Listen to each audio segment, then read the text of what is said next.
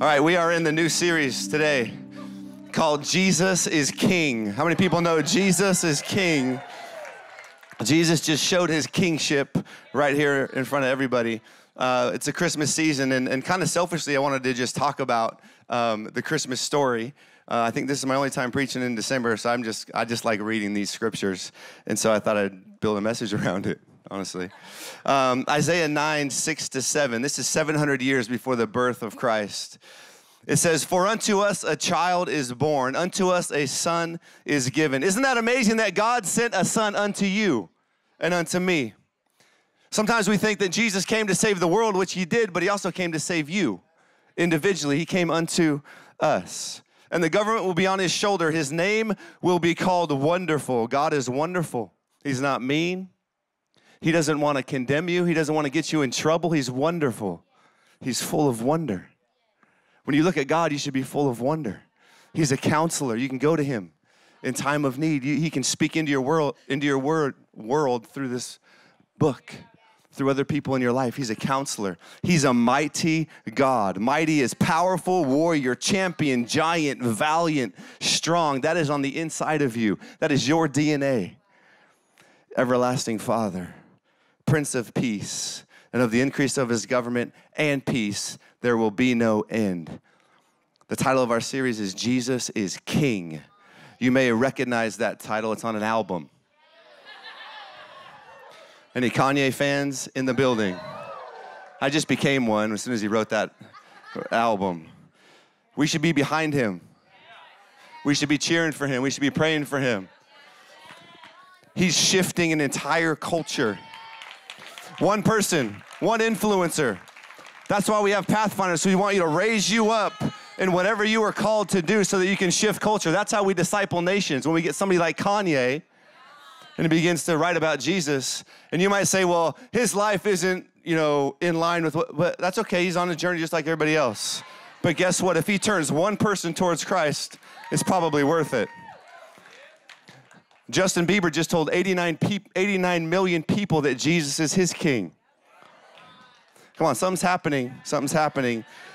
We need to take territory in every sphere, in buildings, in media. We need to own the airwaves. We need to own the media. We need to own music and entertainment. Come on, we need to own every area of life. Jesus is king in every area of culture, in every area of society. He's king. He's king, and he's going to use what Kanye himself can shift an election. That's my belief. He's giving people permission to think for themselves. Incredible. Incredible. So Jesus gets prophesied about 700 years before he comes. And then I switch this around, guys. Luke 1, 31-33. An angel comes to Mary, Gabriel, and says, "And behold, you will conceive in your womb and bring forth a son, and shall call his name Jesus." Is there a more beautiful name than Jesus? He will be great. And he will be called the Son of the Highest because he's a king. And the Lord God will give him the throne of his father David because he's a king. He will reign because he's a king over the house of Jacob forever. And his kingdom, there will be no end. And then an angel had to also come to Joseph because they had gotten together. She was already pregnant and she was with child. And Joseph's thinking about this going, what do I do? Do I have to put her away? Because this is not good in this culture to be pregnant out of wedlock. So they were married, but they hadn't consummated the marriage. They were still living apart. And so, but while he thought about this, while Joseph was thinking about these things, behold, an angel of the Lord appeared to him in a dream, saying, "Joseph, son of David, do not be afraid to take to you Mary, your wife, for that which is conceived in her is of the Holy Spirit." It's supernatural. "And she will bring forth a son, and you shall call his name Jesus. For he will save his people from their sins." Do you know what that word save means? It means saved, it means healed, it means delivered, and it means prospered. Saved, healed, delivered, and prospered. If that's all you remember from tonight, saved, healed, delivered, and prospered. That's what Jesus died to pay for. So if we're not living in it, then we're outside of his will. But tonight you're going to get back in. We're going to pray in a little bit. So all this was done that it might be fulfilled, which was spoken by the Lord through the prophet, saying, behold, the virgin shall be with child and bear a son, and they shall call his name Emmanuel, which is translated God with us. Amazing. Then he gets born. Matthew 2, 1-2. I just like these scriptures. It reminds me of like my childhood. All of these scriptures around Christmas takes me back to my childhood of all these stories. It says, now after Jesus was born in Bethlehem of Judea in the days of Herod the king, behold, sorry, puberty. Behold, wise men from the east came to Jerusalem, saying, where is he who has been born King of the Jews? For we have seen his star, we've seen his star in the east and have come to worship him. So these wise men came and they saw his star and they came to worship him. The title of my message tonight is A Star is Born. A star is born. A star is born. Jesus is king. He is the ruler. He will reign forever. He is the creator of all things. The Bible says nothing was created outside of him. The creator always has authority over his creation. So Jesus is king. He's king. But even Jesus, even though he was prophesied about 700 years before the Messiah, even though he was conceived supernaturally, even though he was born as a king, he needed a star. He needed a star to announce him, to introduce him, to say, this is the Messiah. This is the prophesied one. So the wise men came and they saw his star and they worshiped him. Even though he was a king, he needed to be confirmed as the Messiah. My daughter was, when she was younger, 2, 3, 4, 5-ish, I used to announce her all the time. I used to introduce her. She would be like getting ready with Becky and like doing her hair or something like that. And as she's walking out, I'd announce her. I'd introduce her. And she used to love it. But now she doesn't really let me do it. And so it's kind of sad, but I'm going to tell you, like, this is something that I would have said, like, if it was today, I would have introduced her like this. I would have said, about to walk on this stage. She's a blonde bombshell. She's a dancer. She loves to sing. She's an artist. She can draw and she can paint. She enjoys quesadillas and pasta and any kind of dessert she can get her hands on. She enjoys playing in the sand at the beach and other fun activities. She hails from El Cajon, California. She stands 4 feet, 4 inches at a lean and mean 51 pounds. Would you please welcome to the stage, Henley, Therese, Heinrichs. But I would introduce her, something like that. And she would walk down the hallway, and she would be smiling, and everybody in the room would be anticipating her entrance. It was like the introduction or the announcement would give her credibility to who she was. So she would walk into the room, and people would already have this expectation of who she is. It was an announcement. It set her up for success. It's kind of like that star. The star was a sign. It was an announcement. It was an introduction to who Jesus was. A child was born. He was born king, but even that child needed a star to be born to confirm that the child was born, that the king was here, that the Messiah was here. It's not a coincidence that a star is a very bright light, because the Bible says that Jesus was the light of the world. It was prophesying him coming into this world. Let me just tell you that you are that star. You are his star. You are the light, because Jesus was the light of the world, and then he passed the baton to you and I, and he said, you are light of the world. And then he said, let your light so shine that they may see your good works and glorify you. Glorify your Father in heaven. Let you be the star that the wise men come and they see the star and they worship him. Let them see your light and worship him. Your life is an announcement. Your life is an introduction. Does your life give Jesus credibility? Does it announce him in a good way, or does it give him a bad name? Are you using the gifts that God has given you to get people to worship you, or to get people to worship him? Because God has no problem elevating you if you're willing to elevate him. Jesus says, God, glorify your Son that I may glorify you.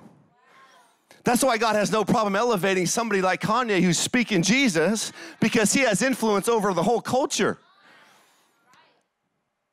But what is your life saying about Jesus? Is it giving him credibility? Is it setting him up for success? Your life is a testimony. A testimony is evidence of him. That is what your life says. You are a light, a sign pointing to the Messiah, pointing to Jesus. Testimonies are powerful. Testimonies are powerful. We were just talking about testimonies over Thanksgiving. As we're saying everything that we're thankful for, we start talking about testimonies. And my son says that everybody in Alliance has a radical testimony. Every time they speak, they have this radical testimony. And he was saying he didn't have a testimony because he lives a pretty normal life. And we were talking about, God can bring you from addiction to freedom. He can bring you from poverty to blessing. He can bring you from sickness to healing. He can bring you from the depths of darkness up to be a successful married person with a successful life. And that's radical. He does radical things.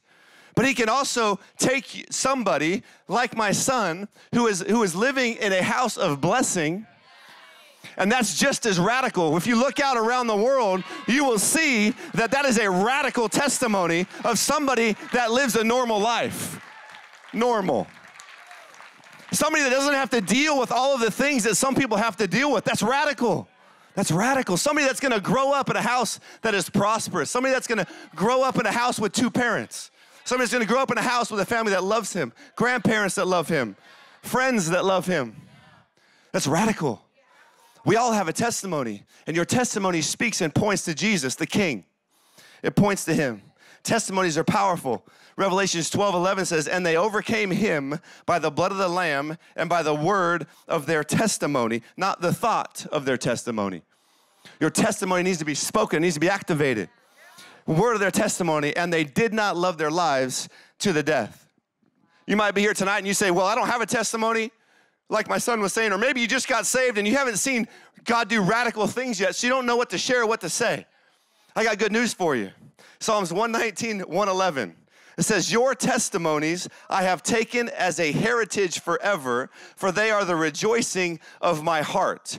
In other words, this psalmist is pointing back to all the testimonies that God had already done with Moses, with Noah, all of the wars and battles with David. And he's saying, I'm taking those testimonies as an inheritance for me, so that my heart can rejoice. In other words, he was borrowing the testimonies and saying, you know what, I'm going to use those testimonies for my life. You have a testimony. It's the testimony of Jesus. How much longer have we lived than that psalmist right now that we can look back into the Bible, into the New Testament, into the life of Jesus and Peter and Paul and the disciples, and we can grab those testimonies as our testimonies because we're the body of Christ. I remember when I was in real estate, commercial real estate, when I just got started, I was like 26. I'd never really had a job before besides baseball, if you want to call that a job. So I step into this world of millionaires, and I had never bought a property. I was living at my parents' house making $1,000 a month. How am I going to sell myself, my services, to a millionaire who owns tens of millions of dollars of property? Let me tell you, I had a Monday morning meeting.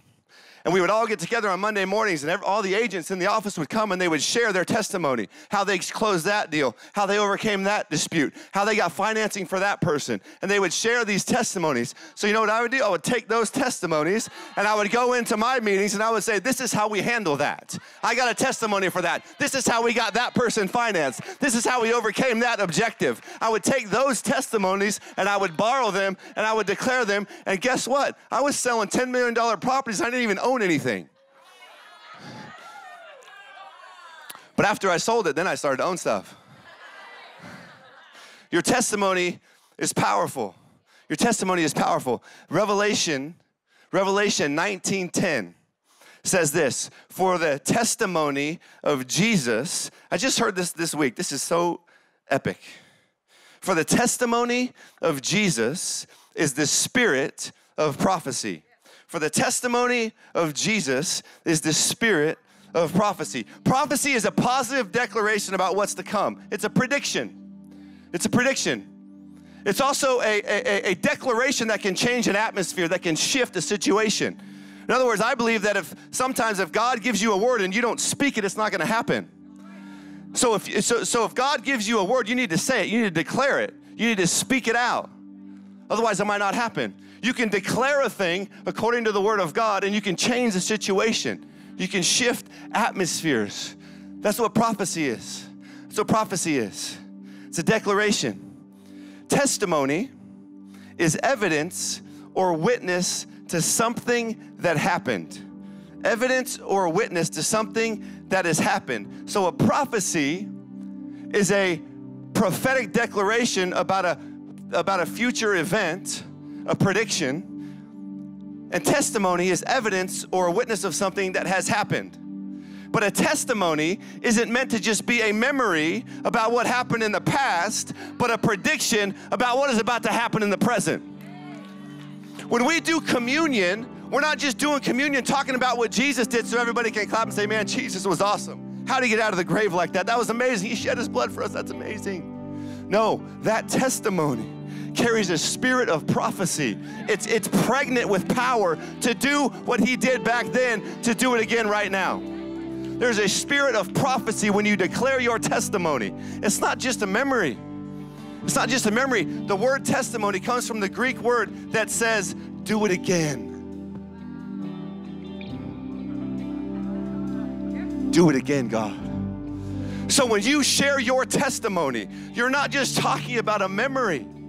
You're impregnating the atmosphere and you're prophesying, God, do it again. That's why we got to share. That's why they overcame him with the word of their testimony. When I tell people that I got healed of kidney failure, I don't just tell you that so you can go, man, that's so cool. That's so cool. You know why I say it? And this verse gave me clarity this week. I say it because I know God can do it for me. He can do it for you. I've shared my testimony around the world. People have been healed of kidney and liver function because of the testimony that I declared. It impregnates the atmosphere when you start to share testimonies. That's why every week on my Instagram I share a testimony of healing, because I want to inspire, because if God can do it for them, he can do it for you. Testimonies are powerful. It carries a spirit of prophecy. God, do it again. Do it again. When I share about how I prayed for a woman who had breast cancer and got healed. I prayed for a woman who had skin cancer and got healed. When I prayed for a young boy, 5 years old, right here of cancer and he got healed. When I share that, it's not so that you can clap and give me glory. It's so that you can realize if he did it for him, he can do it again for you. And it's for you to look at that and glorify him. That's a star, that's an announcement, that's a sign for you to worship him. A star is born. God, do it again. Do it again, God. A woman came up to me and she said, I haven't been able to get life insurance because my blood platelets are off. I have kids now. It's been 8 years I've been trying to get life insurance and no one will insure me because my blood has a disorder. So her friend brings her up, actually her twin sister, brings her up to the altar after a service. She said, my sister, 8 years, has been trying to get life insurance. She didn't even want to come up. She didn't believe, but I shared a testimony. Not of blood, but of whatever. So she comes up and we pray. I get a call a couple of weeks later, or I get a Facebook message. You're not gonna believe this. Coincidentally, after 8 years, now all of a sudden a life insurance company tested my blood and they're gonna insure me. This was a year ago. I just saw her 3 weeks ago and she said, my blood's still perfect. I have life insurance. God, do it again. God, do it again. Do it again. When I share testimonies of how somebody said, I am in debt and I need to get out. And we prayed. And all of a sudden they closed the deal in a week that usually takes 8 weeks. I don't share that. All of a sudden they get jobs. All of a sudden they get unexpected checks. That's why every time we have an offering message, we try to get somebody up here with a testimony. That we say, God, do it again. Because if he can do it for Sam, he can do it for you. I prayed for this guy, and he went out under the power of God. I didn't even know what was wrong with him. That week he calls me, he said, John, when you prayed, I went down under the power of God, and I started remembering all of these things that happened in my past that I had blocked out because I was abused as a kid. He said, now I know why I am how I am. Because all these memories, all the things my dad told me that I blocked out as a kid, now I remember them. Now I know how to deal with this stuff. And then he says, I was at the beach and I couldn't swim because I had one leg that was partially paralyzed. It was numb all the time. And he said, I found myself swimming and I realized I was healed. God, do it again. Do it again. Do it again. I was praying for this. God gave me a word of knowledge for somebody that had a leg shorter than the other one. I never heard that word of knowledge before. I called it out. She came forward in front of hundreds of people right here on the stage at our other campus. We watched her leg grow. In front of everyone, 150 people would have saw it this close. God, do it again. Do it again. Do it again. He can do it again. We don't share testimonies just so that we can clap. We share testimonies with a spirit of prophecy on it, with a prediction that what happened then can happen now. God, do it again. Do it again. Do it again. I was praying last time. I was praying. God gave me a word for someone with nightmares and night terrors, tormenting spirits. So I canceled. I broke that power. Everybody was standing. Somebody back there hit the deck, fell on the ground. Came up afterward crying and said, when you prayed for nightmares, I've been having nightmares for however long. Bam, she hit the deck. She felt something leave. Her sister couldn't believe it. She got delivered right there. Another woman came up and she said, when you were talking about fear, I heard voices in my head that said, don't go forward. You're going to pay for this. Devil's a liar. So she fought at all service. She fought at all service. Then she comes forward at the end of the service, powerfully delivered right there of the spirit of fear because she fought that voice. If God can deliver her from fear, he can deliver you. We've had people come into services about to kill themselves, spirit of suicide on them. But they come into the house of God and they see hope. They feel hope. They get delivered from murder, from suicide in a moment. God can do it again. He can do it again. He can do it again. Diabetes healed right there. Right there. Schizophrenia, I was praying for some guy. He had schizophrenia, all these voices in his head. I said, what happened? He goes, I heard two voices say, I gotta go. And they left. Right there, right there. I was like, that's pretty sweet. See ya, wouldn't wanna be ya. I was praying for this girl over here, this woman. She had her hands, she couldn't move her hands. She had a skiing accident. She had jammed her hands with her ski poles that weekend, which, this was a Sunday, so it was probably Saturday or Friday. She couldn't move her hands. I started to pray for her right over there by the door as she was leaving. She said, hey, can you pray for me? I said, yeah. We prayed. Her hands got ice cold. I felt them. I was holding them. Her hands got ice cold. 10 seconds later, she was like, oh my gosh, I'm healed. She can move her hands around. She can move her hands around. Her hands got ice cold. It was crazy. It's a crazy miracle from an accident. I prayed for a lady on stage who fell out of like a building or something and broke her back. 12 years, she couldn't move. 12 years, right there, got healed. After 12 years, if God can do it for her, he can do it again. He can do it again. He can do it again. Why don't you stand to your feet? Why don't you stand to your feet? Morgan Irvin had sciatic pain for over a year. Spent over $100,000 on doctors, on MRIs, on scans, taking the best legal drugs he could find for the pain. He got healed probably like right about here at a DNA service. And he didn't even want me to pray for him. It's a true story, it's in his book. But he got healed right here after 18 months of taking drugs and pills and no one could figure out what was wrong with him. A little simple prayer because he was willing. And he's on the floor stretching out, doing all this weird stuff. I'm like, dude, what's wrong with that guy? I didn't know him at the time. He's like doing all this stuff. Later I find out, if God can do it for him, God can do it for you. Thank you for tuning in, church. We hope this message reached your heart and was one in season for you. We're eager to hear how God is moving in your world. If you have a praise report or prayer request, send us an email at online@c3sandiego.com to share. Also, to partner with us financially so we can reach people all over the world, go to c3give.com. We know you'll be blessed by your giving. Thanks again, church, and until next time, we'll see you soon.